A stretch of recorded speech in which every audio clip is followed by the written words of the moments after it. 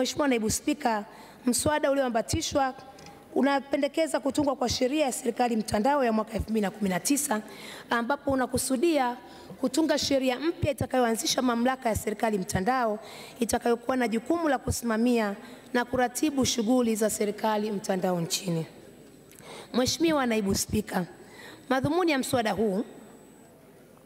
ni kuweka mfumo wa kisheria wa serikali mtandao ili kurahisisha matumizi ya serikali mtandao pamoja na kuongeza ufanisi na ubora wa huduma zinazodhibitiwa na wakala ya serikali mtandao pamoja na kudhibiti na kuimarisha usimamizi, uratibu na utekelezaji wa miongozo, viwango, taratibu, miradi na maelekezo mbalimbali ya serikali kuhusu serikali mtandao. Mheshimiwa Naibu Spika,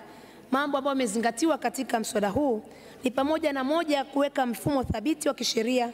wa usimamizi, uratibu, udhibiti na urekebu katika utekelezaji na uendeshaji wa serikali mtandao ambao utakuwa na malengo yafuatayo: kuweka utaratibu utakaozuia urudufu wa mifumo na miundombinu ya serikali mtandao,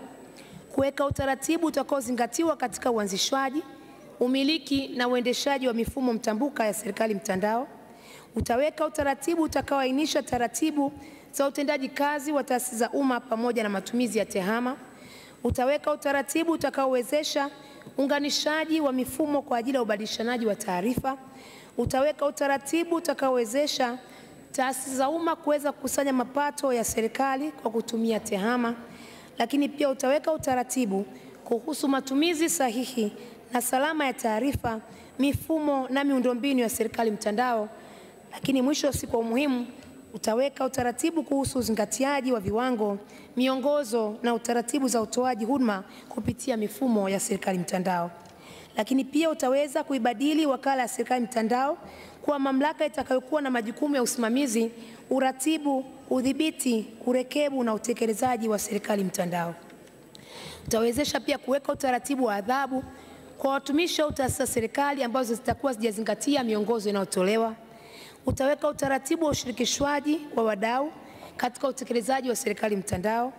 Utaweka utaratibu utakaowezesha kuwepo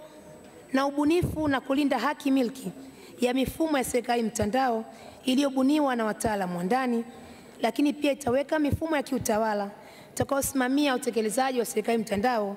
na kubainisha vyanzo vya mapato vya mamlaka hii mpya ya serikali mtandao. Mheshimiwa Naibu Spika, mswada huu umegawanyika katika sehemu 11 kama ifuatavyo. Sehemu ya kwanza inahusu masharti ya utangulizi ambayo yanajumuisha jina la mswada, tarehe ya kuanza kutumika kwa sheria, matumizi na tafsiri ya maneno pamoja na misemo mbalimbali iliyotumika katika mswada huu unaopendekezwa.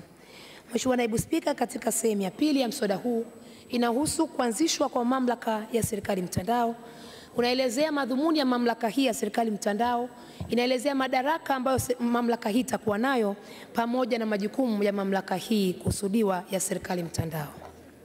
Mheshimiwa Naibu Spika, katika sehemu ya tatu ya mswada inaweka masharti kuhusu masuala ya utawala ambao pamoja na mambo mengine yanazungumzia au yameainisha kuanzishwa kwa bodi pamoja na majukumu ya bodi, mamlaka ya bodi ya kuanzisha kamati mbalimbali, lakini pia uzingatiwaji wa usawa wa kijinsia na masuala mbalimbali yanayohusiana na mgongano wa kimaslahi.